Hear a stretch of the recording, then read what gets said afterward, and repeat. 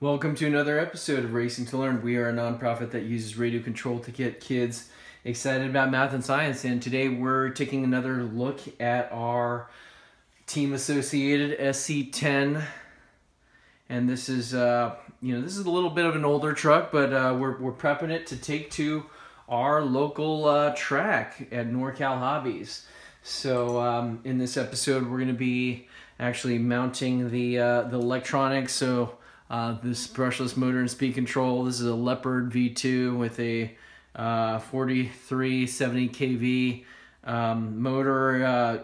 We actually got this as part of a Traxxas Slash. So we were debating on whether to throw in a Velineon system that we had laying around or this, and just did a quick Google search and found out that to get the Velineon to fit, you've actually got to trim the shaft, the output shaft on the motor here of the Velineon, because it'll poke out or it's too long, or you have to drill a hole into the gearbox here. So rather than go through that, just decided to throw in this Leopard system and take it off the Slash. So one thing about these the SC10s is that you're actually using standard hardware. Most of these cars use metric now, so had to break out my trusty MIP drivers here, standard, and also just standard nut driver. So this 11/32 nut driver for the wheel nuts. So first we're gonna have to take off that wheel nut. Some of these SC10s will actually come with they don't come with hexes. Right, so actually on the front, the front hasn't been upgraded to hexes. There's just a pin that goes through the axle that catches onto the wheel itself. So a little bit old-fashioned there. Fortunately, we've got the upgraded clamping hexes on the back here, so we can use any sort of standard 12mm hex wheel appropriately with the appropriate offset for the SC10, of course. Just going to remove the screws on the gearbox here.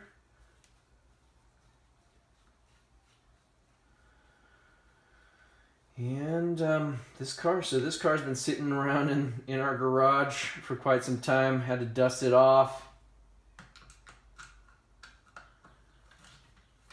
So first things first, getting the motor and speed control installed here. And this is actually our first Team Associated vehicle. Never had one in the shop here, so that's a new one for us. It's nice. It's got a metal mounting plate. Coming from Traxxas Slashes, there's just a lot of welcomed standard features, right? Like a metal plate versus the plastic on the Slash. Just a lot more, how should I say, race ready. So let's see how we want to do this here. We might actually have to take off the shock because these bullet connectors have been shrink wrapped together. So I'm gonna go ahead and put in the engine first and just do an overall layout to see if this is going to work for us. I think it will. Yeah, so we'll put the speed control on the left side here, mount up the motor. We'll probably have to pop off the shock here to make that happen. Yeah, just checking out the overall layout. Actually, maybe I'll put in the steering servo first.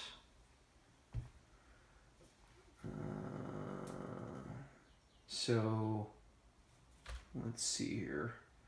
Yeah, maybe while the car's lighter. Actually, even before that, I should probably test all the electronics that we're putting in. This is the servo that we got with the car. It's a Tower Pro SG5010. Just pretty generic servo that you can get for like $5 or $10. So we're definitely not, we're going on a budget here, going racing on a budget.